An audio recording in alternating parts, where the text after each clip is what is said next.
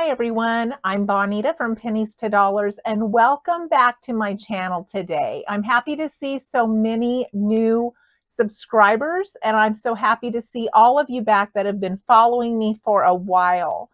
We're going to talk today about burnout. Burnout is real. And if you've ever experienced extreme burnout, you know how that can affect you financially. I've talked about this in one of my other videos about how when you get burnt out, you end up spending more money. And I will link that one at the end if you're interested. But today we're going to talk about what to do when you're already there, what to do when you are burned out in every aspect of your life, but you're still trying to live frugally and you need to live frugally. Burnout can cause you to have scattered focus. It can cause you to be overstimulated, maybe traffic noise or engines blaring, music, people's voices. All of those things can just add to more agitation when you're already so burned out. I don't know if you've ever experienced where you have just felt like maybe you need to fall to your knees and just stare at the floor or sit in a chair and stare at the wall, and that just sounds wonderful to you. If you're to that point, that is like extreme burnout. And our schedules can make us feel so disconnected, and that is a sign of feeling disconnected.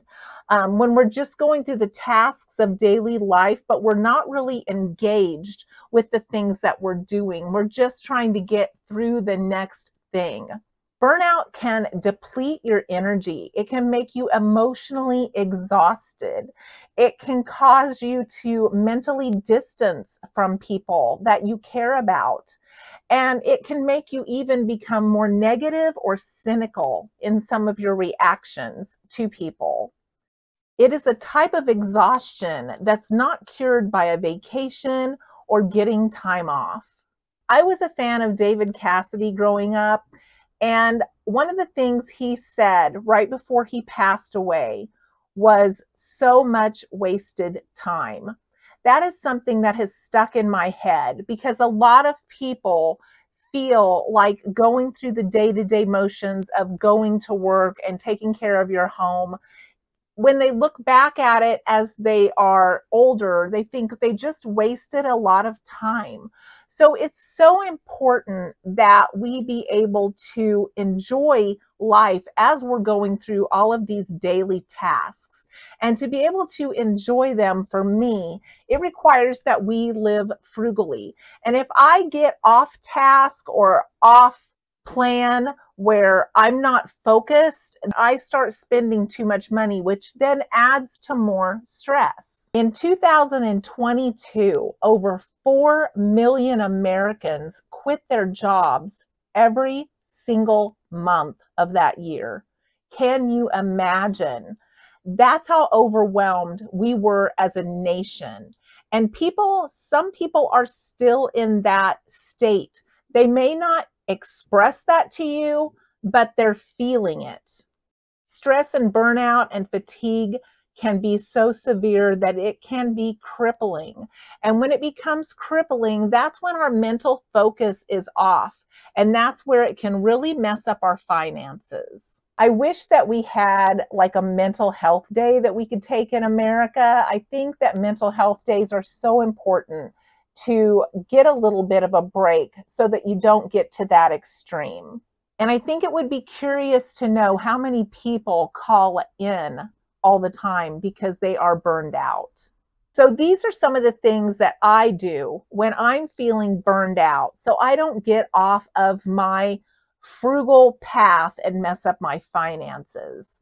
These are the few of the things I do to try to stay in a rhythm so it doesn't mess up what I have planned before I got into this feeling of overwhelm. The first rule is to make being frugal easier than not being frugal. And a lot of people think frugal takes so much work, but there's a lot of things we can do that actually make it less work. And by making it less work, it's easier for us to try to get refocused and back into a rhythm of being able to strategize and be more on task and be more in the moment. Some of the things we can do to try to relax ourselves a little bit is to take tasks away from our everyday living. Things like washing our clothes so often. Maybe wear your clothes a time or two if they're not dirty. If you've been in air conditioning all day and you haven't got sweaty and you haven't done anything to get dirty, wash your clothes less and take some of that task away from you. Wash your towels once a week. Again, taking some of those tasks away from your day-to-day schedule. Here's one of the things that I like to do when I'm overwhelmed. I like to get into nature. It helps me so much. And I want to show you this clip of one of my favorite places. We're talking about stress and fatigue and decision making today. I just had to bring you to one of my favorite local spots. Now look at this bridge. I don't know how long that they will leave it like this, but how many of you have seen a bridge with no sides? We used to come down here when I was young, take off our shoes and socks, go down there and wade. And you can wade about as far as you can walk, and it's all about knee deep, at least it used to be. It's a little higher right now because we've had so much rain. See how green it is? Usually things are already dying this time of year in Kansas. But such a relaxing place to come, sit down, put your feet over the side, and just sit here and look at nature. Nature brings me back to center. Nature makes me realize that all of my problems are usually man-made problems, and that this is what is real. This is everything. This is God made. And isn't that what matters, is being able to be here, being able to soak up this beauty, hear the birds sing, relax, breathe the fresh air, and just let all of your problems just sink into the background. So I hope you enjoyed this favorite spot of mine. I just wanted to share it with you today because, like I said, they've redone a lot of the bridges in our area, and I don't know how long this one will be here. Sometimes if you're even quiet, you can watch deer cross the river. Some of the other things that I do to make frugal easier than not being frugal are meal areas that I can throw together quickly with or without a plan. So let me show you one of the things that I did in this next clip to make being frugal easier than running to a restaurant or trying to buy something on the spur of the moment that was more ready-made. One of the things I do if I'm feeling overwhelmed, stressed, don't have a plan, is I'll just throw something in the crock pot.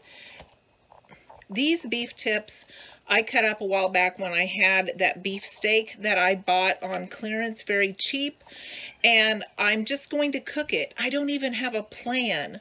I know tomorrow's going to be busy. I have some things yet I want to do today. So the important thing is just getting this cooked, and then I'll figure out what to throw in there or what to mix with it later. But at least that much will be done. I learned a long time ago from someone that your future self will thank you for stuff like this. And that has stuck in my head. Sometimes I do things like this for my future self. My future self doesn't have a plan yet, but my current self is overwhelmed. So my future self is going to thank me for throwing this in the crock pot either this evening or tomorrow to throw something together quickly and easily. I have some frozen pieces of celery in my freezer, and I cut these off of my celery when I was making celery sticks. And there's nothing wrong with these pieces, they just weren't choice pieces that I could use at the time. So I just stuck them in a baggie and froze them. I'm going to throw them in with the beef tips because celery and beef tips really complement each other no matter what I decide to make later. If I decide to make braised beef over rice, beef stew, anything like that, this will be fine in there and it will cook up and it will taste really well with the beef. So I'm just going to toss it in even though I do not have a plan. For me, being able to accomplish something, even if it is as small as being able to make the meal that maybe will last another day for leftovers, makes me feel better, makes me feel more centered. Other things that we can do is to plan self-care time. And I remember when I had kids, self-care wasn't even a word back then that I had ever heard of. And I was one of those people that put everyone before myself until I was totally drained. And doing that actually is the opposite of self-care. Sometimes you have to make time for yourself to get back focused so that you have more to give others. Some of the ways that you can do that are getting some exercise, taking a walk, getting extra sleep if you can, eating nourishing foods instead of grabbing that takeout when you're stressed, spending time to refocus, or even choosing something to plan that you can look forward to. Many times we feel so strapped and so stressed and so overwhelmed that we forget to plan something that will make us feel like everything we're doing is worthwhile. And we need to have those plans in place of things that we look forward to get us back on track. So I hope that this has been helpful to you if you're feeling stressed or you're feeling burned out, to know that you are not alone. Many of us feel like that. We just don't always express it to others. And trying to get back on track alone is hard. So maybe try some of these tricks and let us know how you get back on track when you're feeling burned out and how you stay focused to stay on budget and live frugally when the instinct is just to make it easier and grab something that costs more. I hope to see you in the next video, and thank you for spending time with me today.